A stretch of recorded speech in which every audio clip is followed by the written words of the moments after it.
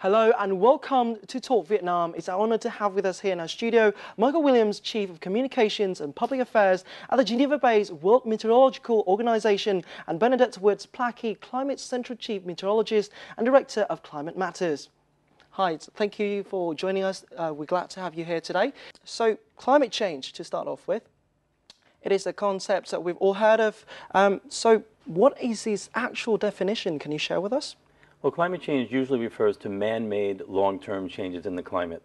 So something that will occur over decades and centuries as a result of greenhouse gas emissions, carbon dioxide, methane, nitrous oxide. So we usually refer to also climate variability to talk about natural changes in the climate. So the important distinction about climate change is that it's man-made, something we're causing, and something that we have to do something about. Okay, so you mentioned that it's something that we have to do something about. So how severe is the situation of climate change around the world at the moment? Climate change is happening gradually. The worst effects will be felt decades from now, 100 years from now and beyond. But already we're seeing the effects of climate change. We're seeing changes in weather patterns, we're seeing changes in the seasons, we're seeing higher sea levels, changes in temperatures, drought and flood around the world. So already many parts of the world are starting to experience the first effects. Okay, so according to research, 2015 is anticipated to be the warmest year ever on record. What are the implications of this globally? This is a big one. This really is. I mean, of course, records. You're going to get records, cold, hot, in any given weather pattern, in any given climate pattern. But when you add in human-caused climate change, we are seeing the tip toward extreme heat more and more. So not only is this likely to be the hottest year on record, we're already running hottest. We already have had the hottest summer on record, the hottest spring on record, and the hottest month ever recorded going back to 1880. But with a really strong El Nino in place, that's why scientists are so certain that this will be the hottest year on record. And to add to that, that's coming off a record hot year last year. And the 10 hottest years have all happened since 1998. It's also important to note that the oceans are also experiencing record heat. And so they're keeping a lot of heat that will eventually come back out, partly through the El Nino, but in general over many decades to come. So we're building up a lot of future records to come in the years ahead. Wow, so you mentioned how the ocean is actually holding a lot of heat. According to the journal Science, with every 2 degrees Celsius of global warming, there will be at least 6 meters of sea level rises in certain areas around the world. What do you think about this? Well, that's not good. That'll certainly happen over centuries, so there'll be time to adapt and so forth. But it does imply the loss of an incredible rich cultural heritage of many of our major cities, which are, of course, built on coastlines. So even the 2 degrees centigrade, which is the internationally agreed goal, not to go above it, but recognizing we're going to come close to it, tells us that that's also going to be a big problem. And another thing with the 2 degrees centigrade, there is an implication that could put some of our parts of our climate on a tipping point. There are certain ice sheets that will go past the point of being able to refreeze again if we do take any action on our climate. That will not only play into our oceans and sea level rise, but our whole climate system is connected. So it kicks off a series of other events too. Parts of the globe are going to have more heavy precipitation. The heat events are only going to get stronger and more prolonged. Our oceans not only are getting hotter, but with all the uptake of carbon dioxide, they're getting more acidic. And that is really tipping the whole ecosystem out of balance. So how about our country, Vietnam in particular? How do you think climate change is affecting Vietnam, and can you sort of show us some evidence of this? Well, there's a few different things. It does fall in the globe of some of the major things. Heat events are going to get stronger and more prolonged. One of the big problems around here too is the sea level rise implications. Not only does that really eat away at the infrastructure along the coastlines, but when we talk about typhoons making landfall, they bring a stronger, higher storm surge that's going to go farther inland. Nằm ở vùng hạ lưu của ngã ba sông, trong vùng đồng bằng ven biển miền Trung của Việt Nam, đô thị cổ Hội An, di sản văn hóa thế giới đang phải đối mặt với những mối đe dọa của thiên tai. Những ngôi nhà bằng gỗ hàng trăm năm tuổi nhiều lần bị nhấn chìm trong nước, lũ lụt diễn ra với tần suất ngày một dày hơn. biển đang tiến sâu vào đất liền với một tốc độ mà con người không thể ngờ được. 35 năm sau trận lụt lịch sử năm 1964, cả Hội An lại chìm sâu trong nước lũ. Mực nước trên sông Thu Bồn khi đó đạt 3,21 m, nước đã ngập đến lưng tầng 1 của cả một khu phố. Đó cũng là năm mà UNESCO vừa công nhận Hội An là di sản văn hóa thế giới, năm 1999. Tần suất của những trận lũ lớn ngày một dày hơn. 8 năm sau, vào năm 2007, kỷ lục đã bị phá vỡ. Mực nước trên sông Thu Bồn đạt 3,28 m và 8.000 ngôi nhà của phố cổ đã bị nhấn chìm trong nước lũ. Khoảng 6 năm sau, 2013, lũ đổ về dồn dập trong một khoảng thời gian ngắn đã khiến cho phố cổ ngập sâu tới 3 mét và hàng ngàn du khách đã phải đi sơ tán. Với kịch bản phát thải thấp, nhiệt độ sẽ tăng lên 1 độ vào giữa thế kỷ, sau đó mới dừng lại. Còn với kịch bản phát thải cao, nhiệt độ cuối thế kỷ có thể tăng thêm 3,4 đến 5,3 độ. Nằm sát biển, mối đe dọa lớn nhất với Hội An là nước biển dâng. Nền đất ở đây vốn đã thấp, chỉ hơn mực nước biển 1,25 m. Đến năm 2100, biến đổi khí hậu làm nước biển dâng lên 1 mét, thì khoảng cách này chỉ còn là hơn một gang tay. Trong kịch bản xấu nhất, có thể Hội An sẽ phải hứng chịu nhiều yếu tố cùng lúc như nước biển dâng, chiều cường cao, siêu bão, nước dâng do bão cộng với nước mưa lớn do bão trút xuống, lũ thượng nguồn về, toàn bộ khu phố cổ sẽ đều bị nhấn chìm. Mức ngập khoảng 3,5 mét, nơi sâu nhất là 5 mét. Các ngôi nhà cổ một tầng ven sông Hoài, nơi trũng thấp nhất phố cổ Hội An sẽ có thể bị chìm hẳn. Ngay cả những nhà cao hơn cũng sẽ ngập đến quá nửa tầng 2. Lũ không chỉ gây ngập sâu hơn mà thời gian còn có thể kéo dài hơn từ 1 đến 2 tuần. Điều này sẽ làm hư hại các di sản cổ vốn đã bị bào mòn bởi thời gian. Lũ lớn cũng sẽ cuốn theo nhiều bùn đất và khi nước rút đi, bùn đọng lại trên các mái nhà, khiến mái có thể bị sập. Ước tính sẽ có khoảng 70 ngôi nhà cổ, tức khoảng 10% số nhà cổ của Hội An có thể sụp đổ hoàn toàn. Some research has shown that developing countries like Vietnam, countries in Southeast Asia, sea levels are rising 2 to 3 times higher than in other countries. How do you think this is affecting developing countries like Vietnam? Well, people talk about Haiyan, for example, which struck the Philippines not long ago. Philippines is one of these countries where the sea levels have risen 2 or 3 times higher, and therefore the storm surges they experienced as a result of Haiyan were much, much greater than they would have been otherwise. Also in New York, we had Hurricane Sandy a few years ago, and that also flooded Battery Park, the southern tip of Manhattan, things that had never really happened before. And much of this is also attributed to rising sea levels. And there's now a strong consensus that climate change is actually affected by human activity. So can you please sort of tell us more about the evidence of this and how that's perceived by the global media at the moment? Well, it's a really simple concept, actually, that sometimes it can play out in complicated ways, but we understand what the greenhouse effect is, and we understand what greenhouse gases do. Essentially, when you put these greenhouse gases, like carbon dioxide, methane, into the atmosphere, they are heat trapping, and they keep more heat in the atmosphere than allow it to escape. So even the littlest bit can tip that balance toward higher temperatures, and when you get those higher temperatures, they play out in many different ways in our climate system. So basically a lot of energy is being trapped into the atmosphere, and that's what's really accelerating the hydrological cycle, and that's why it brings more rapid changes in flooding and in rain, more heavy rainfalls, this kind of thing. It's all that extra energy, which also expresses itself as heat.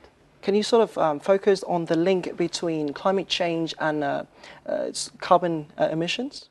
So you can find many graphs of this, but the carbon emissions continue growing up. Carbon remains in the atmosphere for centuries. Once it's emitted. So even the carbon dioxide emissions from the 1700s, 1800s, most of it is still in the atmosphere. And you can see the chart rising steadily. We're coming up to 400 parts per million.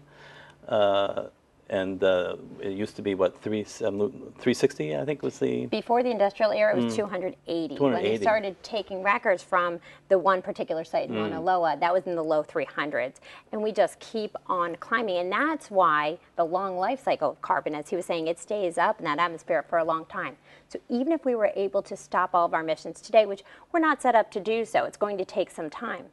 But even if we were, we're already locking more climate change into our system and more warming. The Intergovernmental Panel on Climate Change has actually calculated a budget for how much carbon dioxide the atmosphere can absorb and to keep us at 2 degrees centigrade.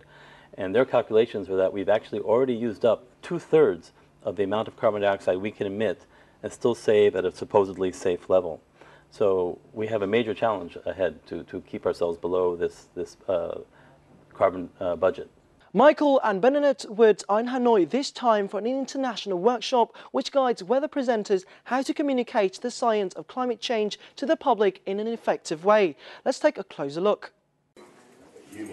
For the first time ever, the World Meteorological Organization, or WMO, conducted a workshop for weather presenters and meteorologists in Southeast Asia at Vietnam Television in Hanoi between the 29th and the 30th of September.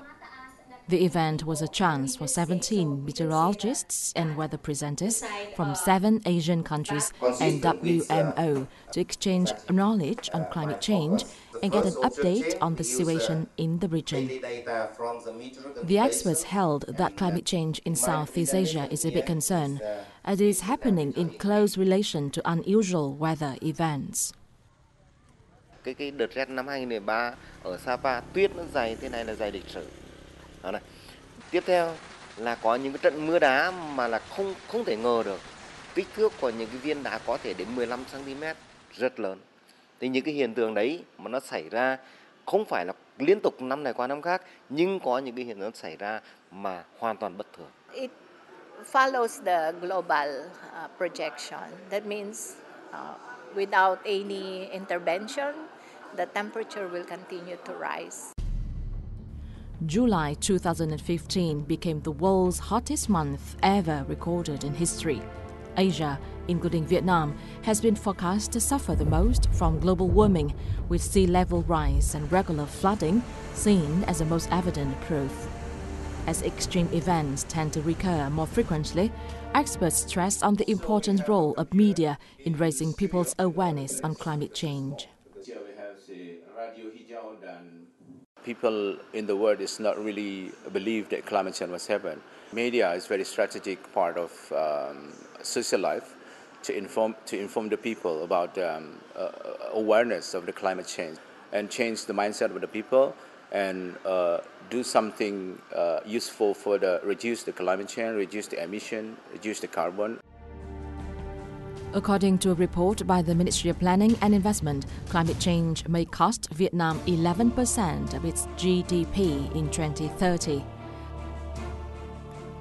A research by Dara International and Climate Vulnerable Forum (CVF) shows that climate change is partly responsible for some 4,000 human deaths per year and a loss of about 1.2% of global GDP, equaling $1.2 trillion.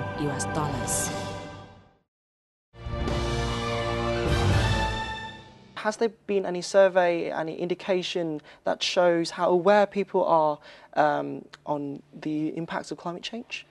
There's a lot of academic research, especially, I guess, in the West.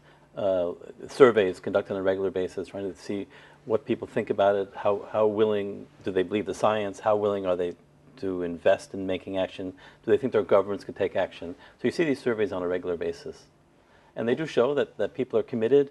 I think people often don't know exactly what they should do because it's such an enormous problem. And turning off the lights or not driving your car is all very helpful. But a lot of the changes and solutions have to be really at the social level, at a large scale level of policy and so forth.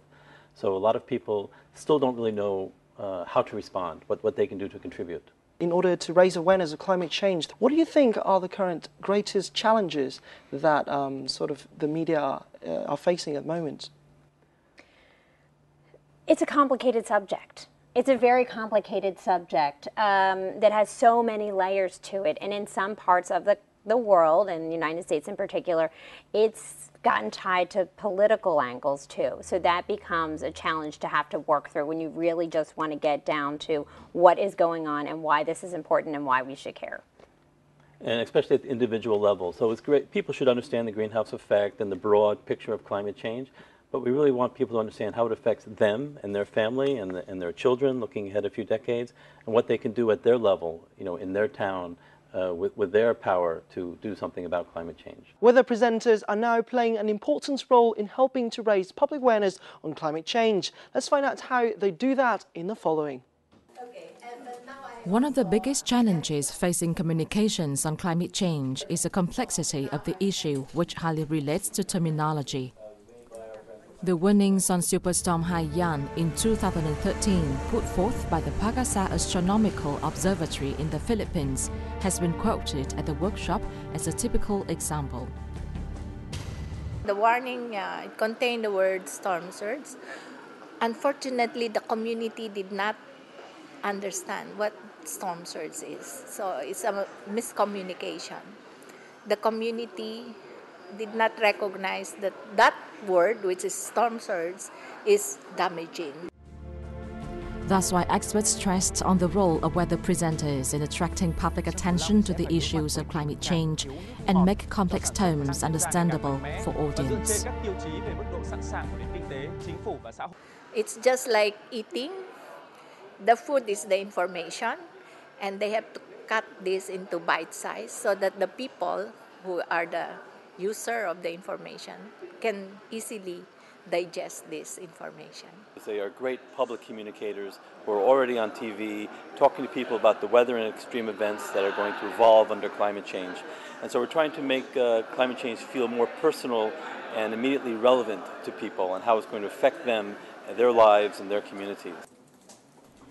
In some regional TV stations, the weather presenters have proven themselves as the key to attracting audience to the news on weather and climate.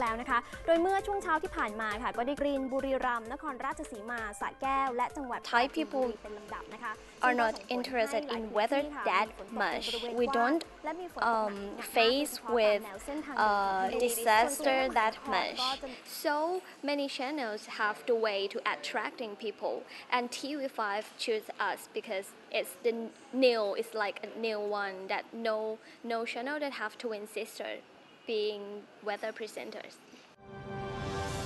Climate change causes the sea to rise. According to the WMO, sea rise level over the past 20 years has reached 3.2 millimeters per year, almost double the average of 1.7 millimeters per year recorded in the previous century. I'm aware that you used to be a weather forecaster yourself, so you do know the link between sort of weather communications and the combating against climate change. Can you sort of tell us about the role, the importance of television at the moment in combating climate change?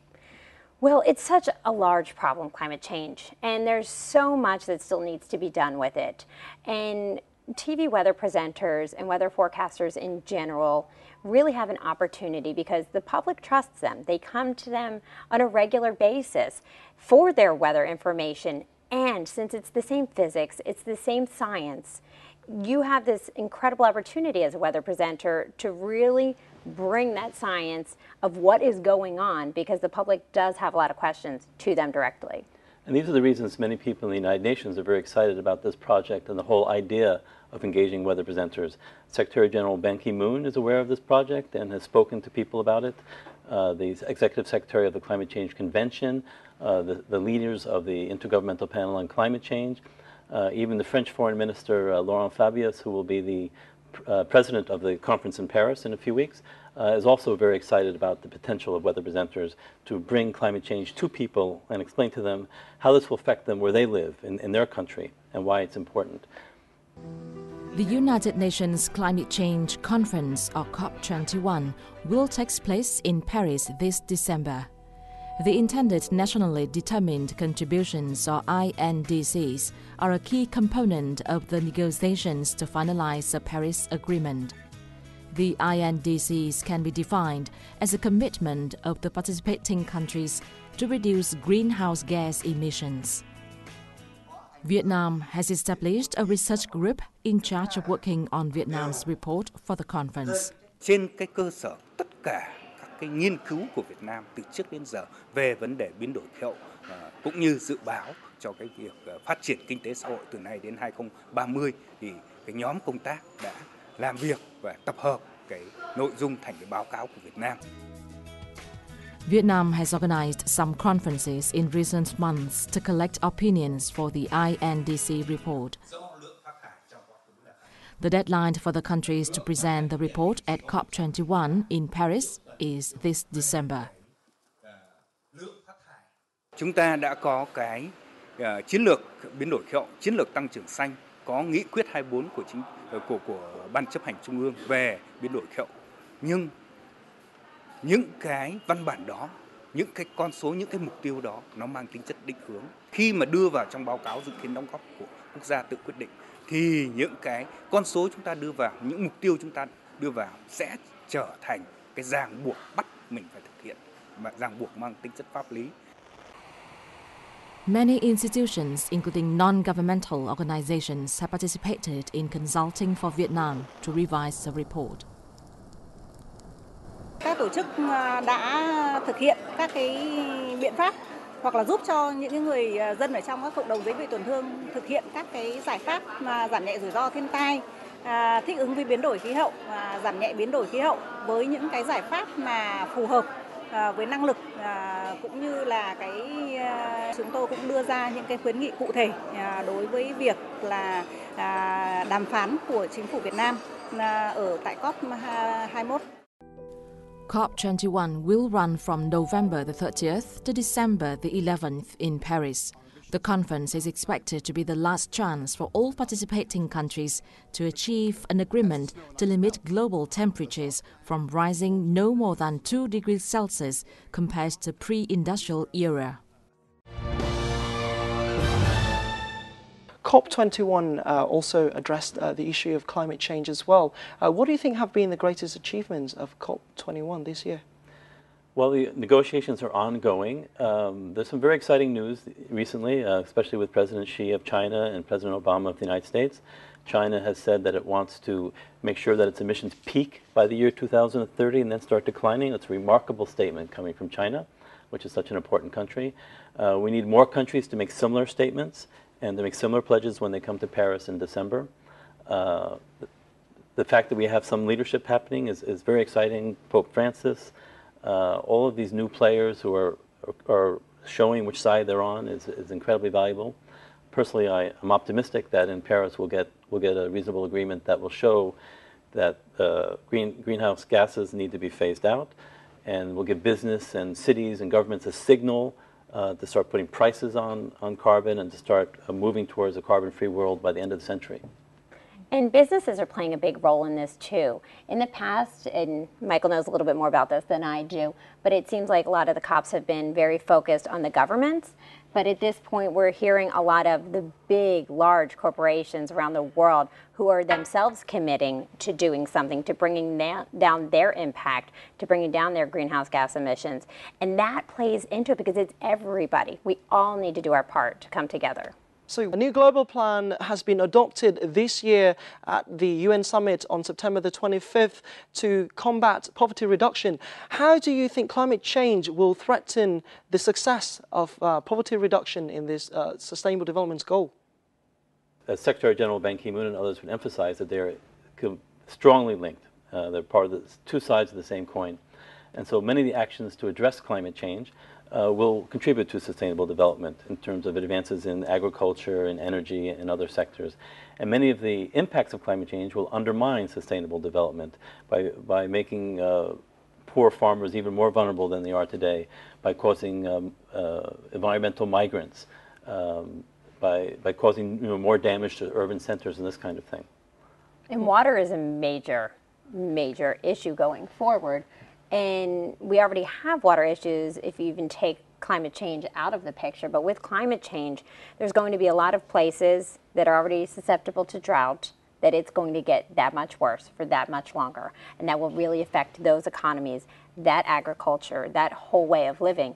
At the same time, the places that get wet tend to be getting wetter, with more rounds of heavy rain coming in bigger amounts. So that also will play into those systems, those sewage systems, what they can really maintain, what that infrastructure is, those road systems. And so on both sides, it's going to have impacts.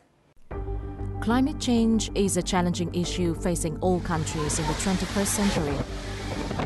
The impacts of climate change are accelerating globally, and in Vietnam, it is no exception. In December 2008, the Vietnamese government approved the National Climate Change Strategy and Action Plan. That means climate change issues have been officially included in national development policies as one of the top priorities of the Vietnamese government.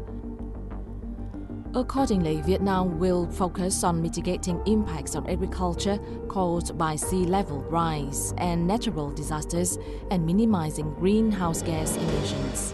Vietnam was one of the first nations to join and ratify the United Nations Framework Convention on Climate Change and the Kyoto Protocol. The country has also strived to create a better legal corridor for natural disaster mitigation and climate change adaptation. So can you share with us what you know about the efforts to curb carbon emissions and climate change in developed countries at the moment? Well, cities are taking, I read a very nice article on the way in the airplane here about our old mayor in New York, Mr. Bloomberg, talks about all the things that cities can do, because cities, I think, did he say 70% of emissions come from cities? They have a lot of regulatory control over public transport, over buildings. He's even saying if you paint buildings white on top, that they reflect light out and it reduces the heat in the city. Waste management, they have control over all these things. I was in Beijing lately, and they of course have terrible air pollution coming from the automobiles, so a lot of incentive to reduce traffic pollution and greenhouse gas emissions with that. They've been building, I think I forget how many, they have a large number of underground metro trains, subway trains, to get people out of cars and down into these clean public transport systems. So there's a lot of things like that can be done. There's no magic bullet, one thing, one solution that fixes it. It has to be a lot of little steps, making buildings more energy efficient, transport more efficient, more public transport, incentives for industry, all across the board. So how about less developed countries? How have they been participating in combating climate change?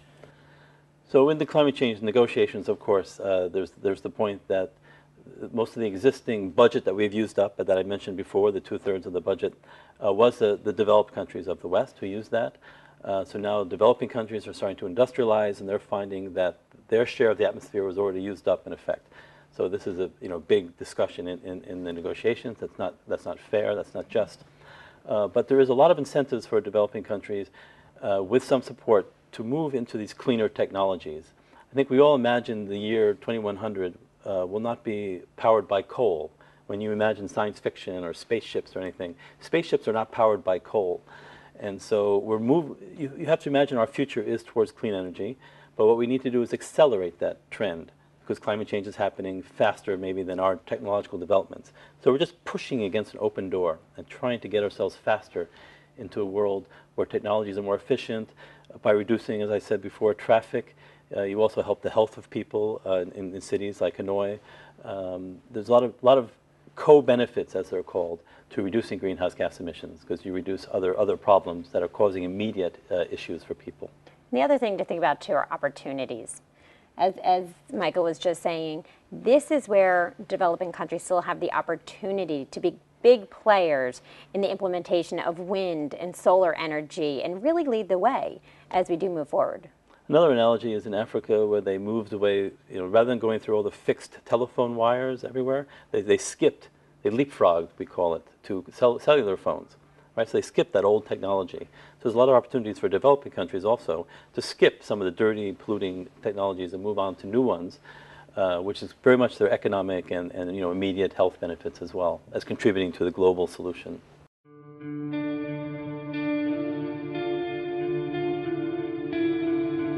If global carbon emissions and sea levels are affected by climate change, about 2.6% of the global population, or about 177 million people, will be living in a place at risk of regular flooding.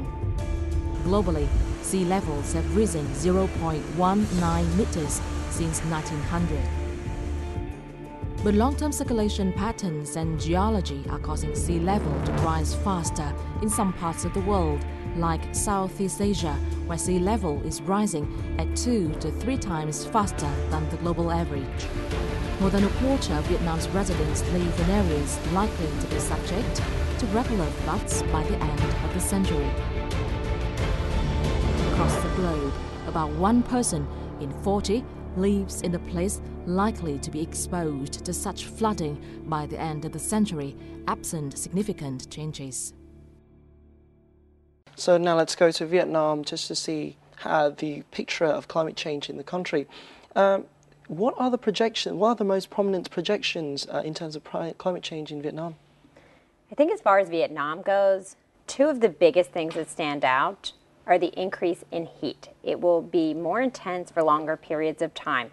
And heat is a big impact on every human being. We saw huge heat waves across the world this past year. And unfortunately, the death toll do go hand in hand with that. The other thing, sea level rise. We've talked a lot about sea level rise already today. This is a huge coastal country, and not only with regular localized flooding becoming more prominent, but when we do have a landfalling typhoon or one that's coming even close to land, it will have higher storm surge that pushes farther inland, flooding more people and providing more damage with it. So what can Vietnam do to guarantee success on all these campaigns and all these projects? I know that your president was, because I read the newspaper on the plane, was in New York speaking with Ban Ki-moon, and I read a quote where he pledged that Vietnam would be part of the solution that would contribute to Paris and so forth. So at the highest political level here in Vietnam, you have a lot of support. I think that there's a lot of awareness and interest here, in part because Vietnam is quite vulnerable, as we've been talking about, impacts on, if it gets hotter, Vietnam is already a hot country. And rice must have its temperature limits. I don't know what they are, but most plants have some kind of limit beyond which yields go down. There may be concerns about that, and certainly sea level rise and storms and so forth. So I think that people here are aware that they have a great stake in the climate change issue. What sort of areas around the world are the strongest hit by climate change? And can you share with us some stories and some stats about that? Well, certainly the Arctic. And the far north, Alaska in the United States, of course, is being hit terribly by the warmth, which is changing the whole ecosystem of the region. Sea ice is melting at record rates. They're discovering a cold spot in the North Atlantic now, in contrast to the rest of the oceans, which are hot, which probably comes from the melting ice, and is not a good thing. It could affect European weather in different ways. So certainly the further away you are from the poles, the stronger the impacts are so far. And another thing, there have been some huge, deadly heat waves this past year. In addition to it being likely the hottest year on record, there throughout Europe, where you were living. In Geneva, in Switzerland, where I live, we had the record day in July of 39.7 degrees centigrade. So it's the all-time record for Geneva just this summer. India had a terrible heat wave that caused a lot of deaths. The United States has been having ongoing heat for this past basically 2 years over our west coast, and it's likely to be the hottest year on record for a lot of those states across the west. We're seeing this in many different locations. Global warming is a gradual rise of average temperature on Earth, first recorded in the middle of the 20th century. The temperature of the Earth's surface rose by some 1 degree Celsius in the previous century. The Intergovernmental Panel on Climate Change, or IPCC, has come to a conclusion that greenhouse gas emissions from human activities are the main cause of the observed global warming. Carbon dioxide typically represents these greenhouse gases. Globally, the carbon dioxide concentration has increased from 280 parts per million, or ppm, in the pre-industrial era to some 387 ppm in the year 2009. Some media outlets have actually stated that climate change is a natural part of the Earth's cycle. What's your response to this? Does it mean that we just sit there and do nothing and let it happen? Well, it is a natural part of our cycle. Climate has changed in the past and it will continue to change in the future, but we are adding to those changes at a very quick rate, quicker than we've known in the history of our temperature records, going way back in time. So, no, we shouldn't just sit around and do nothing about it because we've established a world in the way that we know it. And if we continue to add greenhouse gases, we're not going to be able to maintain that. An interesting fact is that the average temperature of the planet today is between 14 and 15 degrees centigrade. During the ice ages, when much of the northern hemisphere was covered by ice, it was 4 degrees colder. Those 4 degrees, the planet was fine. Fortunately, we were not here in the same way we are today. But that 4 degrees made that incredible change that would have affected modern human society in a way that's impossible to imagine. So then imagine 4 degrees centigrade going the other way, an extra heat. The planet will do fine. Many species will live. The Earth will continue. It's the human race, with all of its modern infrastructure, the 7-8 billion people, that will suffer. Why do you guys think that an agreement, a global agreement, an unified agreement by global leaders on climate change has yet to be reached? What are the challenges to this? Well, there's the so-called free rider problem. So my emissions affect everybody. But if I don't if I decide to enjoy my big car and not to reduce my emissions, but you reduce your emissions, I benefit from that. So there's an incentive to let everybody else solve the problem, rather than take on the expense and trouble of doing it oneself. There's also the issue for many developing countries, they don't really have the funding and the resources and the technologies to move towards greener technologies. And so that's been a big issue in the discussions about how to help countries have access to resources and technologies to make the transition into these cleaner technologies that we're going to need. There's also vested interests. I mean, for example, you have petrol stations and cars. That's an enormous infrastructure. To replace that, it doesn't happen overnight. It's not obvious. So it's a massive problem. Anyone can be a free rider and help let everyone else deal with the problem. It's in 195 countries or whatever it is, trying to negotiate and agree on how to share the burden and who leads. It's a major, major challenge, clearly. And two more points to add to what Michael was saying there. There's no real face of climate change.